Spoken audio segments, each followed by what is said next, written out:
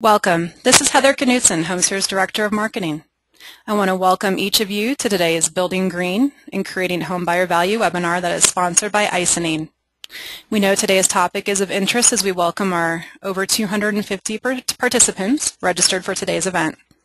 Our first presenter today is Laura Lapierre from Icynene. As a responsible steward of the environment, Icynene is leading the insulation industry to a new level of sustainability through their commitment to environmentally sensitive spray foam insulation technology. And with that, we'll now hear a short presentation from the sponsor of today's webinar. Laura, I'm going to pass things over to you and Icynene. Thank you. Good morning, everyone. I'm happy to be here to represent Icynene on this webinar. I'll be discussing with you three quick topics: an overview of Icynene, one specific product application that I believe you will find of interest, and then a few slides on a new green energy addendum. First, about Icynene. Icynene's manufacturing operations are located in Mississauga, Ontario, with distribution centers in Memphis, Tennessee, Newark, New Jersey, and City of Industry in California. We have a full line of spray foam products, including both medium and low density, and dealers in over 30 countries globally. We maintain our strategic alignment with all of the organizations that you see represented here. First of all, what is spray foam? It is foamed in place liquid that expand into a foam plastic material that insulates and air seals. It controls air leakage and forms an integral part of an air barrier system in your homes and buildings. This slide illustrates the current product portfolio of Icynene in both open and closed cell products. Today I'm going to be speaking a little bit about an application using Classic Max, which is one of our premier open cell products. But I would also like to highlight in the closed cell category a world-breaking innovation we introduced last year with the first water-blown closed cell, ProSeal Eco, which is also of interest in closed cell applications where architects and builders are interested in providing a more green option. First of all, let's talk about the attic application using Classic Max. Attic fires cause substantial loss of life and property every year in the United States, almost $500 million in property loss, with significant injuries and deaths.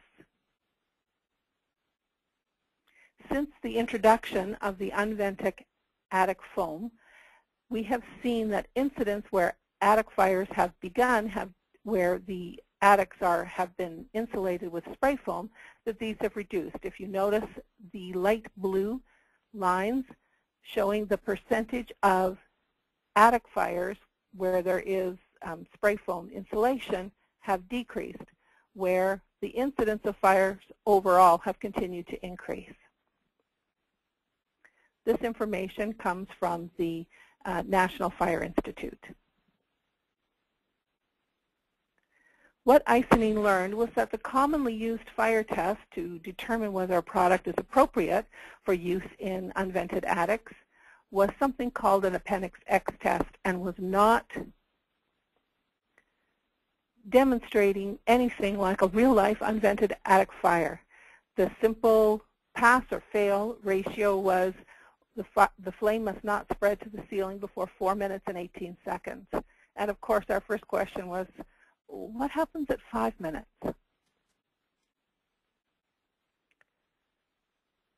We established some real-life testing between ourselves, the Product Evaluation Service, the ICCES, and an accredited fire consultant. During this process, we built various attic replicas. We used Icynene Classic Max within the structure.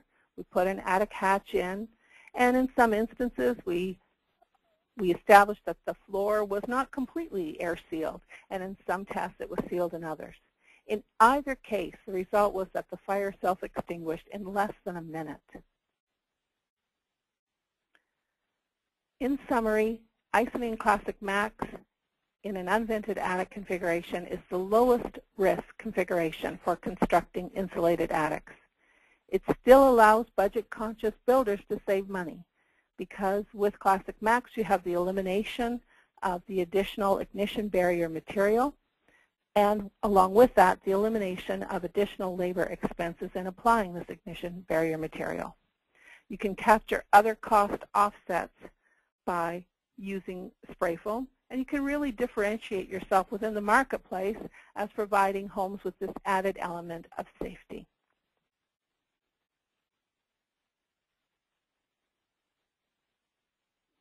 Because today's topic is about energy efficiency, I know that builders and home buyers are really concerned with the what's in it for me, apart from perhaps feeling good about the environment when they purchase a high-performance home or an energy-efficient home. And sometimes it's difficult to attract their attention with these improvements. One way that this can be done is through the Residential Green and Energy Efficient Addendum that the Appraisal Institute has created. The benefits of this addendum is that it provides one central place in an appraisal report to show the benefits of the green and energy efficient features. It standardizes the reporting process, and it provides a basis for comparable sales selections. It also prepares the real estate industry, the builders, for potential legislation. And by that, of course, I mean the SAVE Act when it finally passes into law. And it identifies the special characteristics and types that the appraiser needs. It really is a flag to the lender to show that the operating costs of the home can be lowered. This is the current appraisal form, the 1004, that many of you would be familiar with. And you can see by the blue arrow that there's only one small space on that form to indicate any high energy or high performance items that you may have added. With this new addendum, you can simply place in there the words referring the lender to the Residential Green and Energy Efficient Addendum. This is what it looks like, and you'll see the definitions of green building and the 6 elements of green building. If you notice the blue arrow here, it allows you to put in all of the different items in this comment section that you have provided in this home. It allows you at the top to indicate the certifications, the rating scores if you've had the building determined to be LEED certified, and later on you can attach the rating and the worksheet. Near and dear to my heart, of course, is the section on energy efficiency that refers to insulation. So you can indicate that the house has been spray foamed, and as important, the envelope tightness of the home.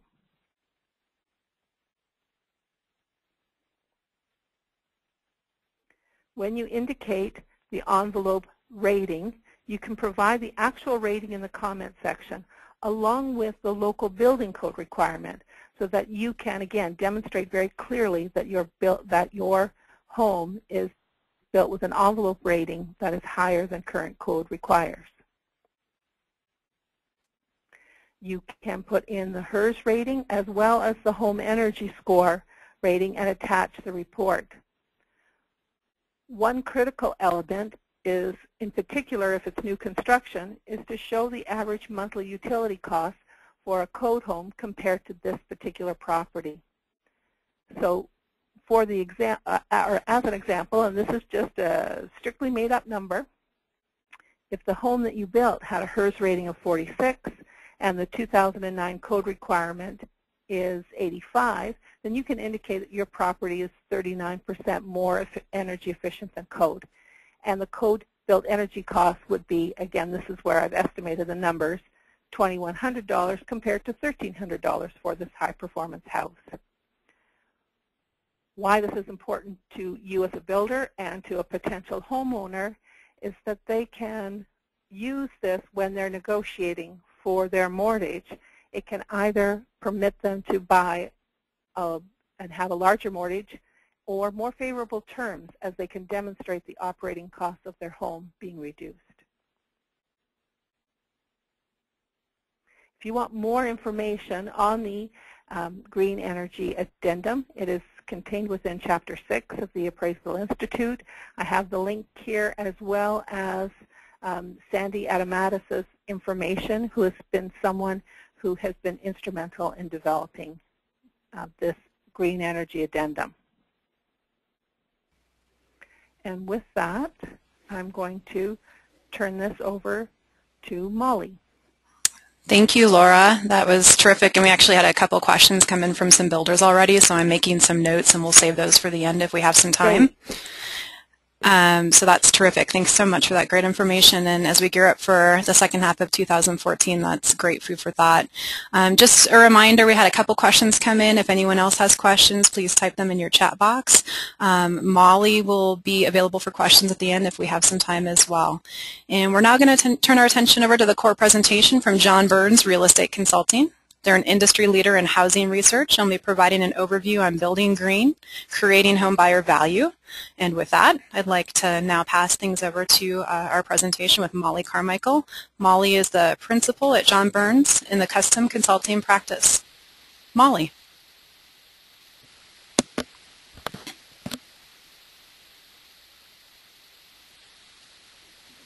Oh, Molly, I just want to make sure we're having a little bit of a sound issue there. If you can hear me. Can you hear me okay? There you go. That's just perfect. Thanks. Sure. One small technical difficulty, and you sound just great. So with that, I'm going to turn it over to you. Great. Okay, so let's do this. Hold on. Okay. While she's getting set up there, just a reminder, we've got PCBC coming up, and I know Molly is going to be speaking out in San Francisco as well. So my contact information will be shared at the close of this event. And if you'd like to meet with Molly at John Burns, I know that Icynene is going to have a representative there as well, and we are as well at HomeSphere. So looks like you're live, and things look good, Molly. Okay, good. Thanks, Heather. Well, thanks, everyone, for joining us today. I know everyone's time is valuable. I'm going to talk about what consumers want as it relates to green and what I'm calling the green that counts. There's a lot of discussion about green technology and energy efficiency, and I thought I would take some time on the recent study we did for Consumer Insights 2014 and share some of the comments on that. So let's dive right in. I'm going to just go to just as a quick introduction to our company. We are a real estate company that works all over. We do monthly research. Basically, we track everything that you can think of as it relates to making a better real estate decision. Lots of trends and forecasting specific to your local markets as well as from a macroeconomic standpoint for the nation. In addition, we do custom consulting on the ground in markets all over the country. And of course, we do a lot of consumer research as well, and that's what we're going to talk about today. Our market coverage is national, and we do actually have offices all over the country, as well as you can see by the yellow points, areas that we've done quite a bit of custom consulting as well. This is a summary of the key leadership that we actually have throughout the country. So from Chicago to the East Coast, down in Florida, Texas, quite a few people in Southern California, and given all of the new product laboratory stuff that's really popping out here, we also tend to do a lot of work all over the country as well. This is a sample, or really I call it sort of the circle of success that we believe in, and it's really why we do a lot of the consumer research we're doing, and it's what we're going to talk about today.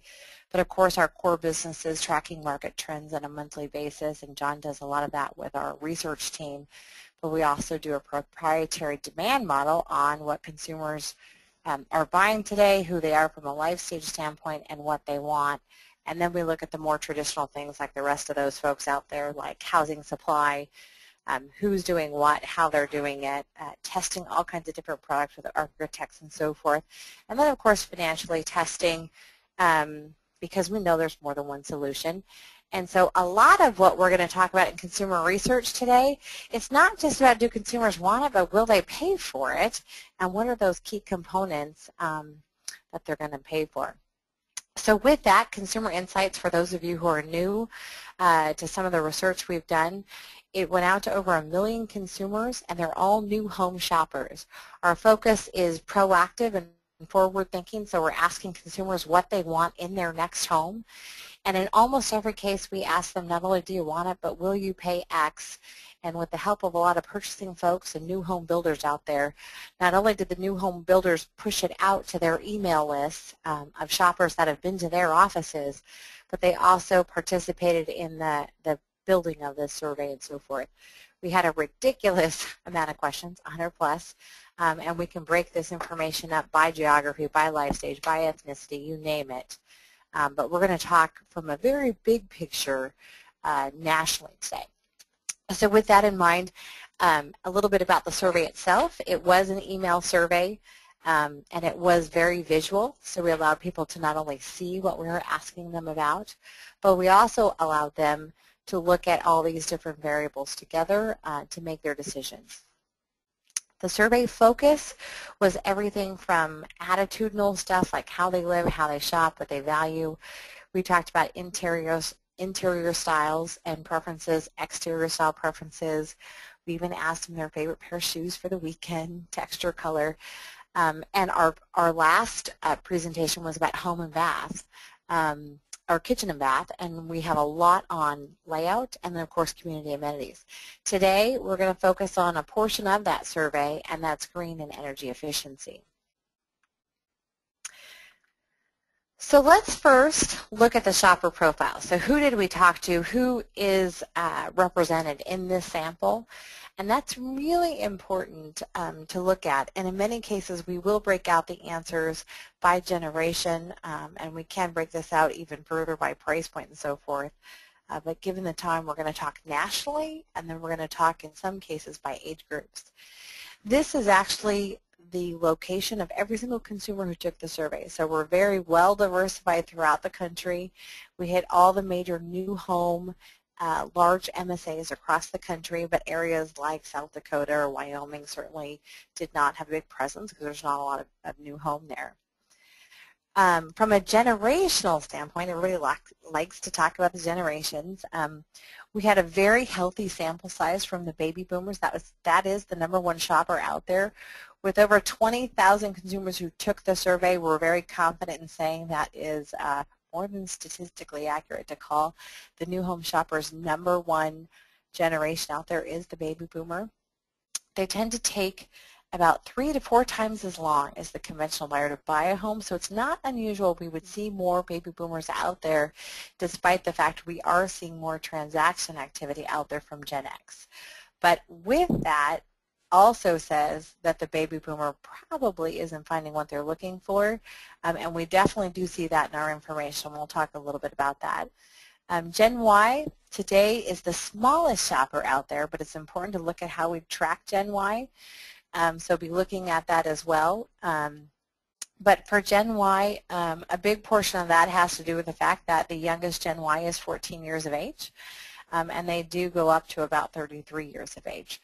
So we do see the biggest propensity for Gen Y to actually purchase new homes to really begin in their young 30s. The number of consumers between the age of 20 and 30 that's actually getting married has dropped by 38 to 40% currently when you compare that to 1970. So the percentage of Gen Ys that are actually getting married, which obviously impacts things like home ownership, certainly has brought a smaller presence of that group into the market. But we do, in our survey, have 15%. In 2012, that percentage of population was 17%, so it's still a very healthy percentage and pretty close to that actual number. But in 2017, it's 25%.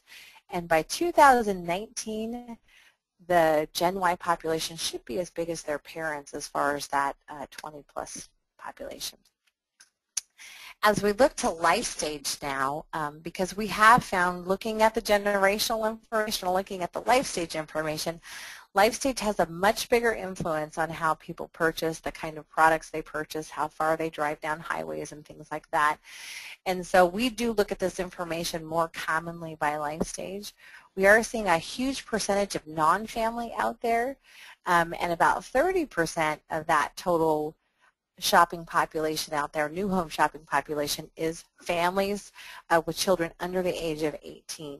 There is another 5% that we've separated out that we call Family Plus, and that is all of those boomer families that the youngest child is 18 years or older that are either back or staying until they find their next home to live.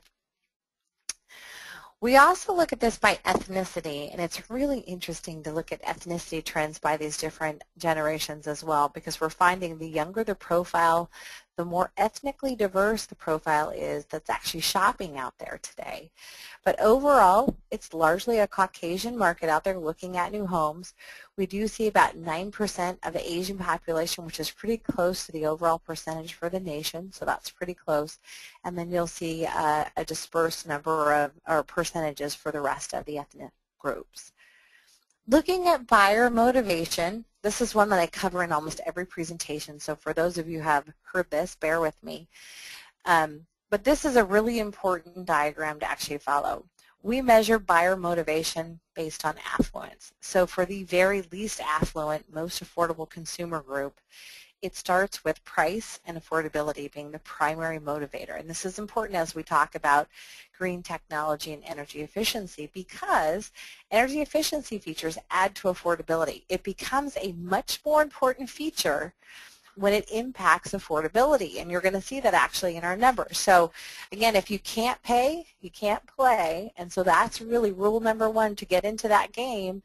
You have to have the necessary down payment and the ability to pay those monthly payments.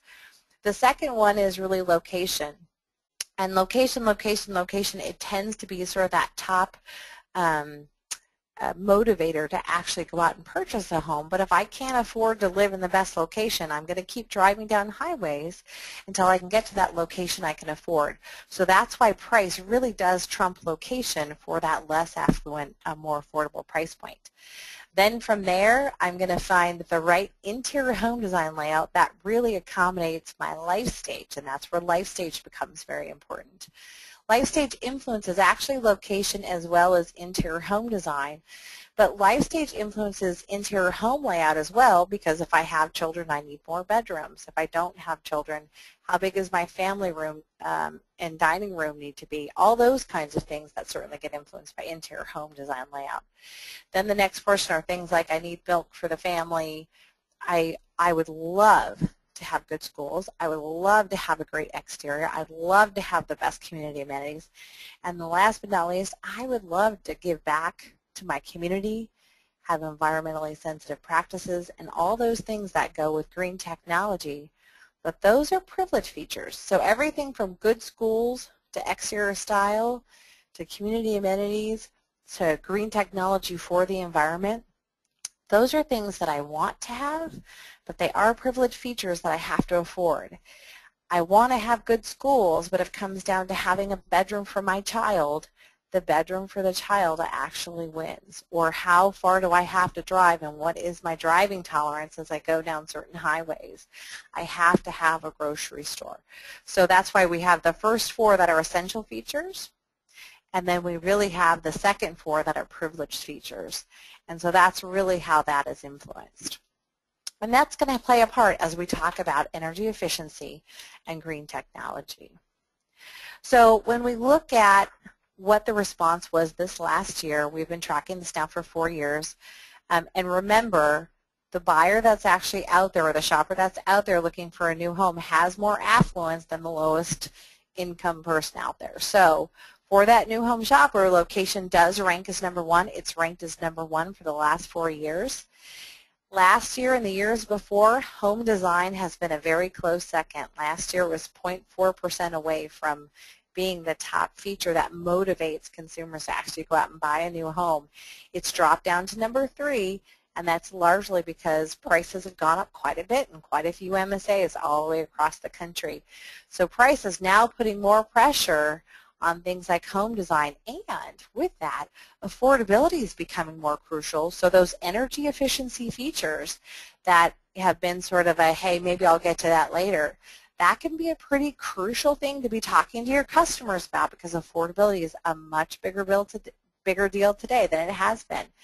And then comes in safety, neighborhood street appeal. Now, schools fall down fairly low, and that has to do with the fact that we have more boomers out there, or more non-family buyers out there than family buyers.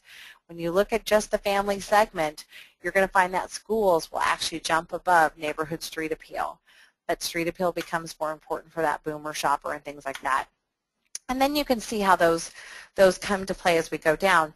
Now, energy savings technology ranks at the close to the bottom. Environmentally sensitive practices ranks at the bottom when we're looking at all of these features.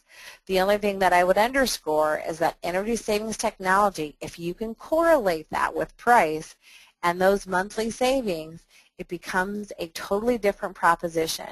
So you have to make it less about we're doing this to be energy efficient, as opposed to going that direction. What I would be selling to your customer is, look, we have looked at how to maximize your housing costs and actually what you're going to pay for this home. And with that, much like a green card would and some of these other things, we've looked at what your utility bills are, and we really think we can influence it by X.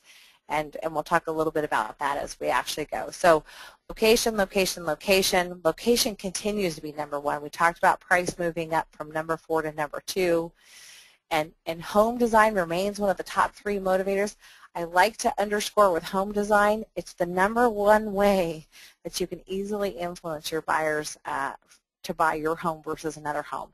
It's much harder to influence location or price because that's really driven by the land itself. So now let's dive into how this is impacted by generation, because it's certainly important. And if you look at it, energy savings and environmentally sensitive practices actually ranks as the lowest. However, if you look at it for the silent generation and the baby boomers, it's actually a much bigger number when it comes to energy savings. One, they can afford to actually pay that upfront cost, but 2, they're much more concerned about being financially stable and consistent for the next several years. So they're much more likely to be looking at those energy savings areas like that technology, some of the technology things that you can offer. As we look to those same things by region, you'll actually see once again the 2 actually land at the bottom nationally, but we start to see those becoming much more important to the Southwest, certainly to Texas, and of course much higher temperatures in Phoenix and Las Vegas. Texas, certainly August is not the best month to visit, that's for sure. Northern Florida, that tends to be a little bit more about the environment, and it also tends to be about, we have an older profile there, so Northern Florida, and then also Northern California. So you can see that some of these influences, they do become bigger and more important features as we look at some of this by region. And we can actually break this out for you by price point and some of that stuff to do a much deeper dive. So as we look at home efficiency specifically, let's look at really what they want and what they talked about. So 91% of our consumers, actually they want energy efficient products if they actually save on their monthly expenses. So prove it to them. Show them. I know Her Scores has been a great way to actually prove that. I will tell you, consumers, and you'll see the numbers on this, they don't fully understand them. I don't know that they even trust the monthly bill that comes from the builder. But the more and more you can actually show what those features do and why they actually will save you money, I think that's really a better way to go. And I've seen some great builders out there do a very good job on this, and I've seen other builders spend money on this and simply miss the whole marketing on this. So don't spend the money if you're not going to market it. I mean, it's just such a fantastic opportunity. So 91%, that's a big number, want energy efficient products. The example I always use is if you're going to buy a new cell phone, you want to know what the new features are. So if you're going to pay a premium for that new cell phone, it better be evident day one or when you're looking at it. It's the same thing for a home, and that's really what energy efficient products do for you. It's what is the latest and greatest technology, and show me what that is and what it does for me.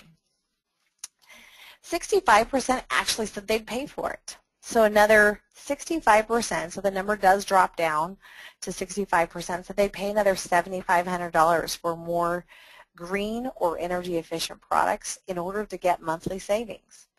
And I'm going to show you specifically what they believe that means. So what is it that makes up green or energy efficient products in their mind, and what do they see as those features that will give them monthly savings?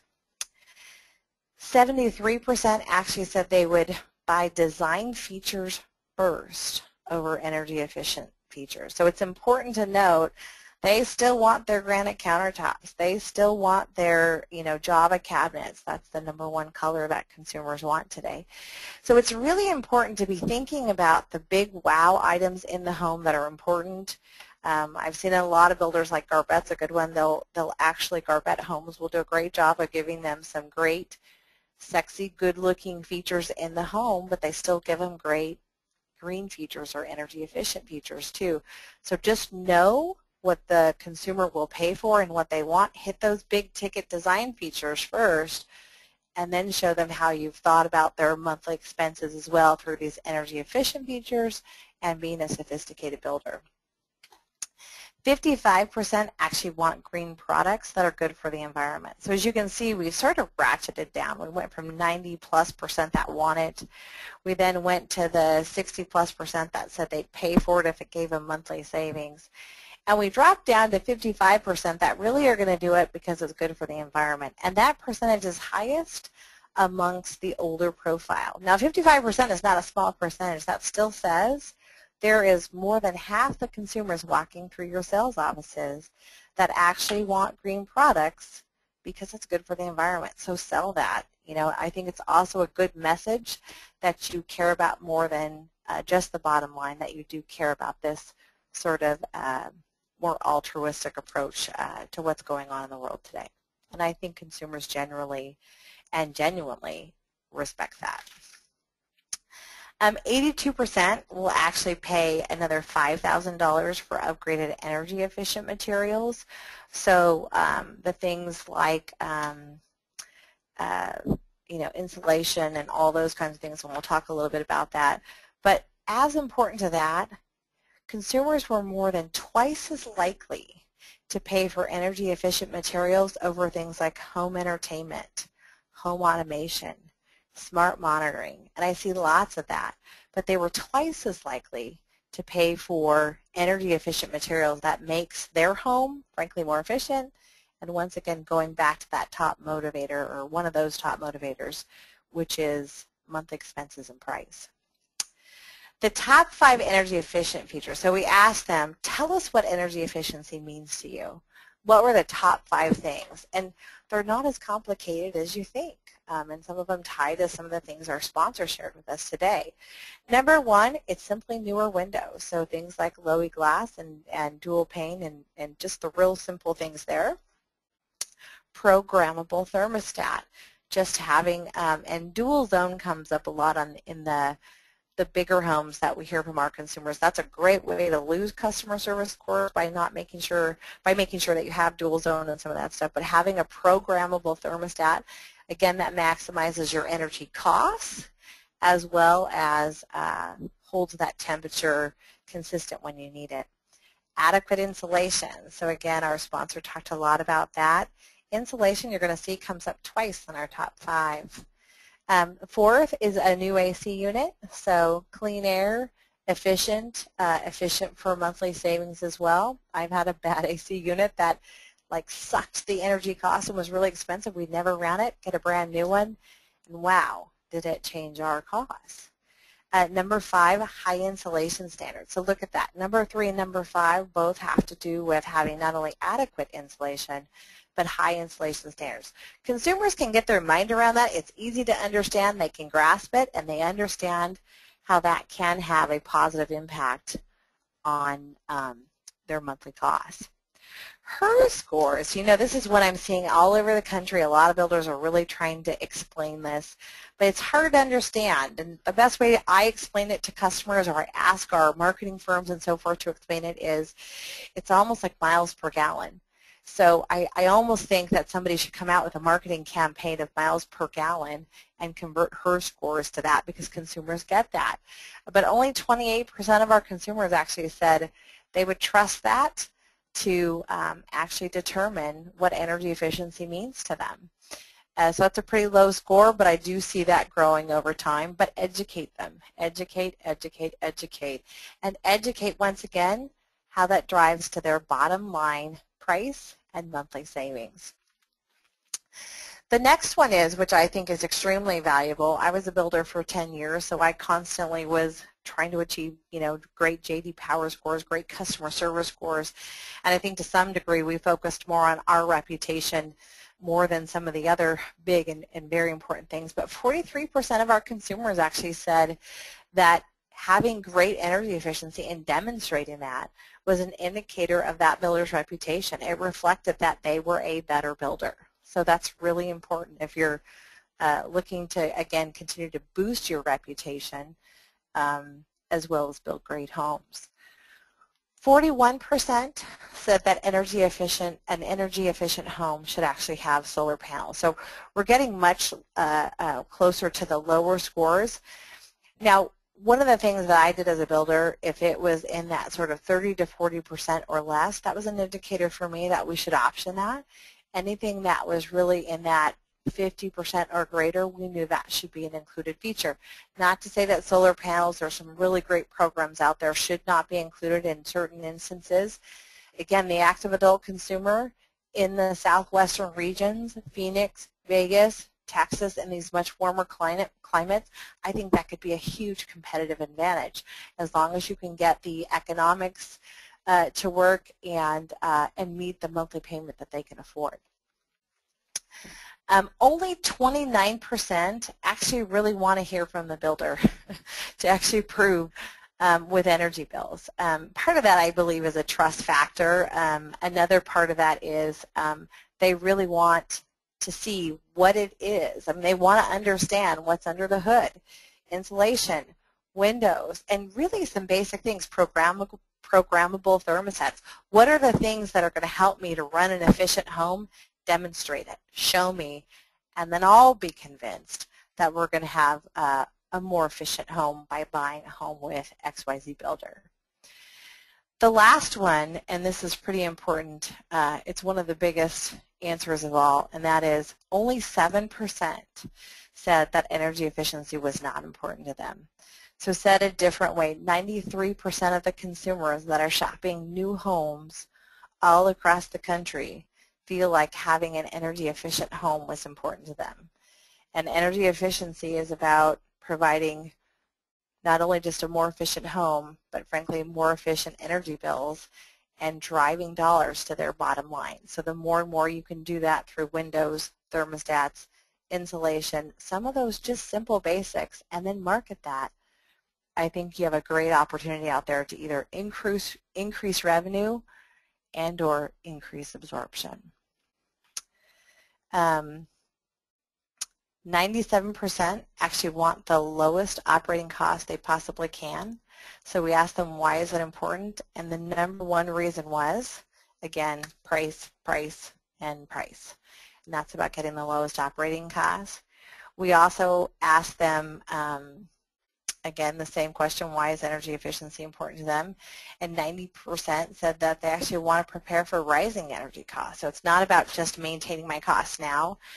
This really comes out of those warmer climates specifically, but it really comes from that 45-plus consumer or active adult consumer that really is concerned about being able to afford that next home that they're going to purchase long term and being able to maintain what those costs are going to be, and that includes simple things like heat, air conditioning, things like that. 86% said that it actually proves that their builder's using the best practices. So going back to sort of that reputation thing that we talked about earlier, it's important to them because it proves they're buying a home from a really good builder.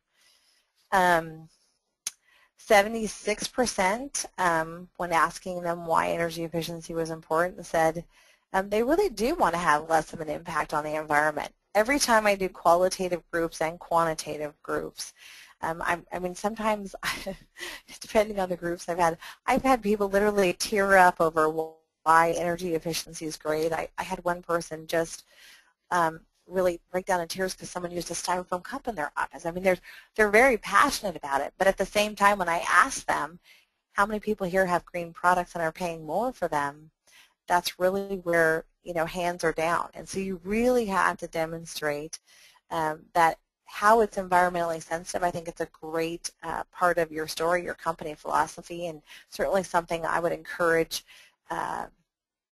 making this world a better world with. However, again, focus on that in the sensitive to the environment as well as sensitive to their pocketbook. That's it. That's a summary of energy efficiency and what we think you guys should be thinking about. And as important, I think one of the most important parts, if I were to sum up, how you market to your consumers and understanding what they want to understand and how it will actually bring dollars to their bottom line and yours. So with that, I would open it up for questions. Thanks, Molly. That was terrific and interesting to see insulation hit 2 times on your top 5 list. I thought that was a nice tie into Icynene, and also interesting to hear you were a builder in your past life. That's something I learned today. So, it was cool. So we had some questions that came in. I want to make sure, Laura, if you can unmute yourself. I've got some questions for the Icynene team as well. Laura, are you with us?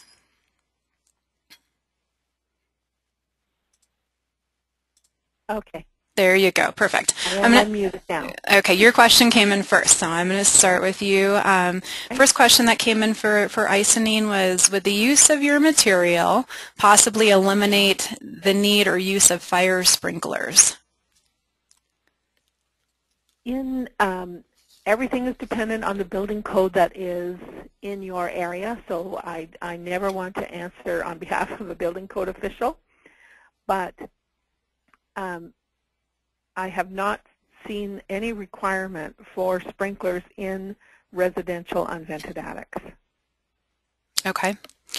And Molly, I'm going to ask you to unmute yourself as well here, and we'll just stay. I've got questions for both of you, so perfect. The first question that came in for you in your presentation, and you expanded on this, so I think it came in, but I'll let you expand on it a bit more just in case. It said, are schools not a function of the desirability of a location? And I know you talked about that. Maybe just expand on it a little bit. You talked about the boomers are shopping more, but maybe touch on that again.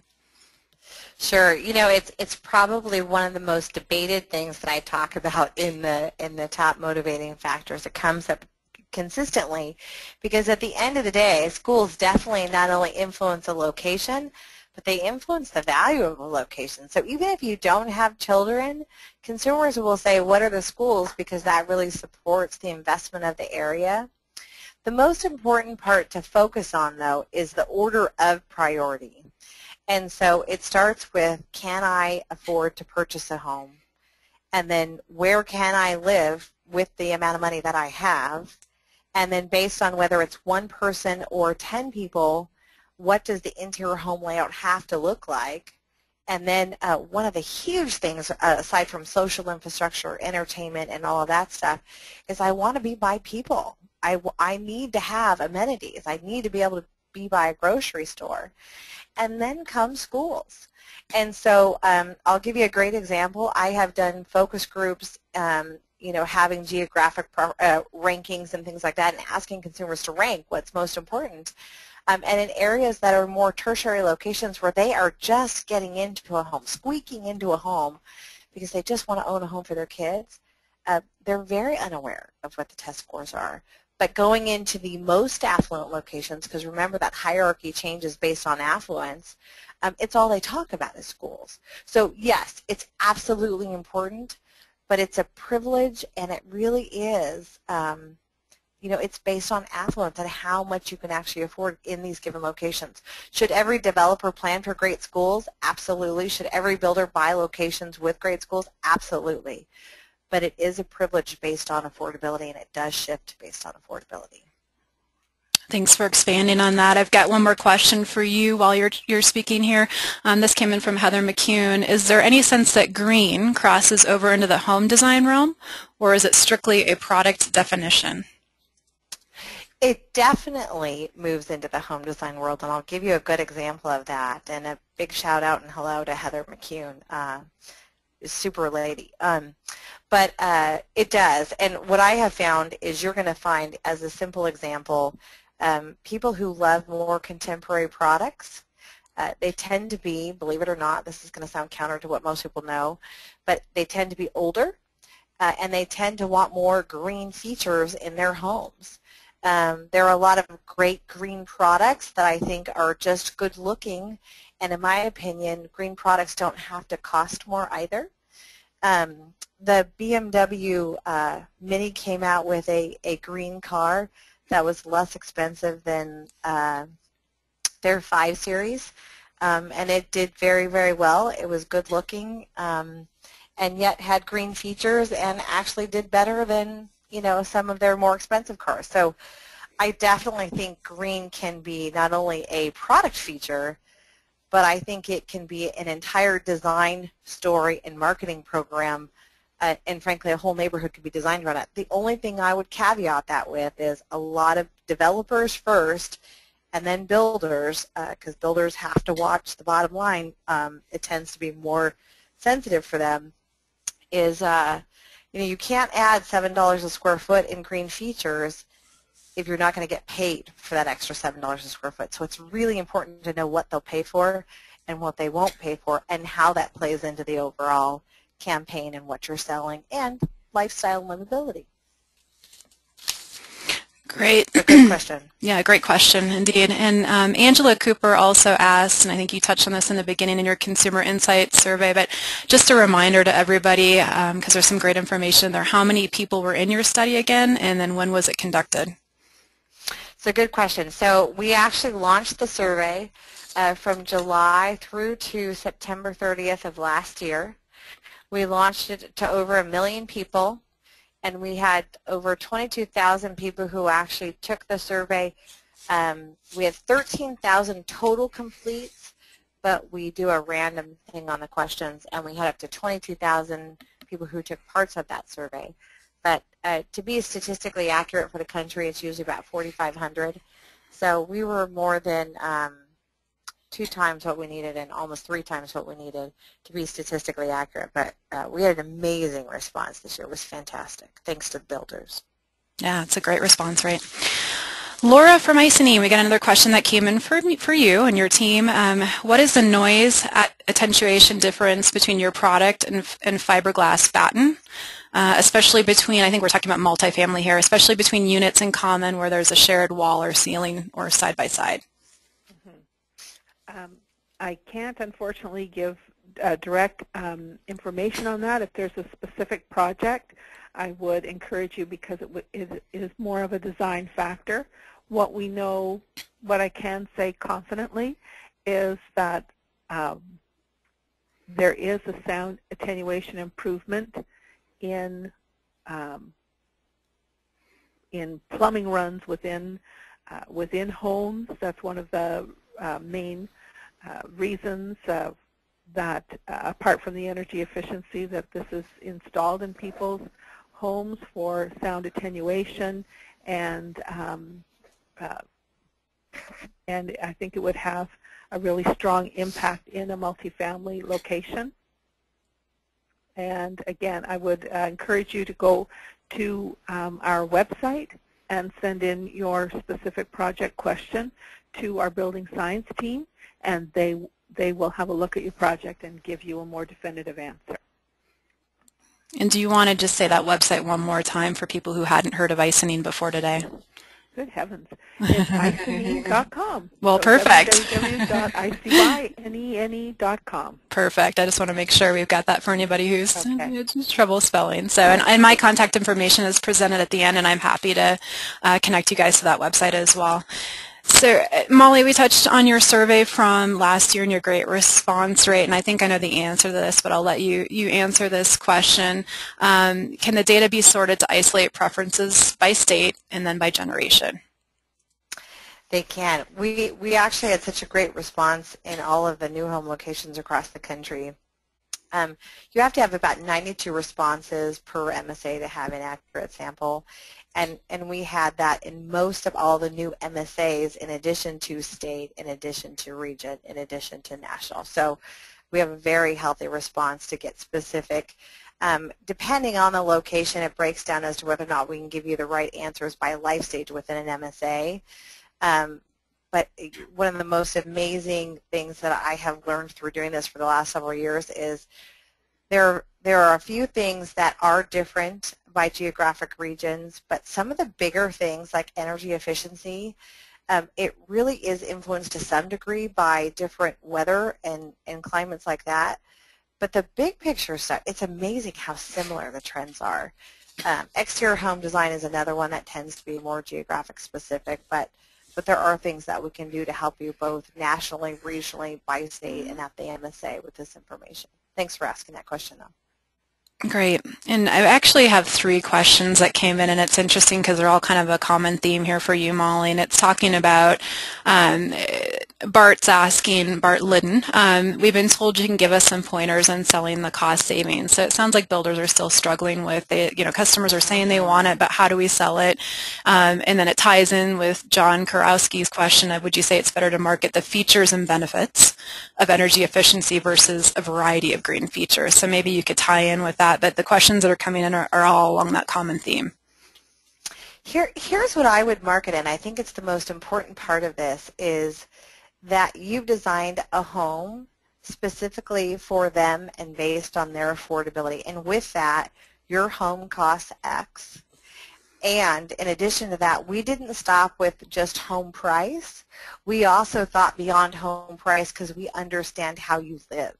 And these are the things that we thought about. Your utility bills, if you're living in a resale home, you know, and this is where HERS scores can help, albeit they still don't understand it, but you have to follow the understanding or the definition of HERS score with, let me tell you the things that influence that. We have better insulation. So we have foam insulation, and compared to these kinds of insulations, here's what that does for this.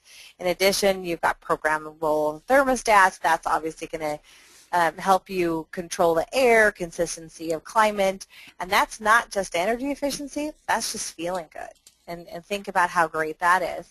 And then newer windows. Go touch a new window or touch a window in a resale home, and if it doesn't have low E or if it doesn't have dual pane. And I've seen the displays in the garage, and in my opinion, those are a little bit, they're great. I mean, I think it helps you to kind of quickly do a touch, feel, go.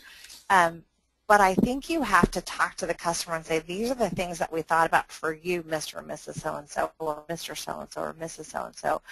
And these are the things that are really going to influence a difference in how you live. But it's not just about your monthly payment that we thought about. We also thought about all these other points that really add to a better quality of life and better savings at the end of the day. But I think we make it too technical. I mean, I really do. I think, you know, having all the bugs everywhere and some of those other things, it's really simple things that they're asking for when we got into the details. And a big part of it was insulation and windows. I mean, those were some of the simple big factors that they're looking for. I think when we get into Energy Star and get too technical, they're like, oh my God, just make it stop. They get windows. They get insulation. They get thermostats. They, you know, they get some of those very simple basics that do add to the bottom line. Great. And I know a lot of this is driven by code too, so I would probably steer from that. Well, we had one last question come in. I want to be considerate of everybody's time today. We had a great presentation, so we'll end with one last question for you, Molly, from Bruce Gilman, along those same lines of, have you done a study of green product to divide emotional versus financial consumer benefit? Has the John Burns Group done a study pertaining to that? We have, and really I consider the 10 to 15 questions we have in this that does divide the emotional versus the financial. So we do ask them, are you doing this for the good of the planet? Are you doing this for monthly savings? And then we have broken that up by life stage, by region, by MSA. And interestingly enough, when I put this presentation together, there's a lot more detail that sits behind this. But where it became a big influence is where I presented the facts, like, for example, energy costs do influence, energy efficient features do shift based on the weather climate, so I included that. But the differences by generation aren't huge, except for the fact that that more affluent buyer and tend to be older buyer can afford it. So there's a lot more detail.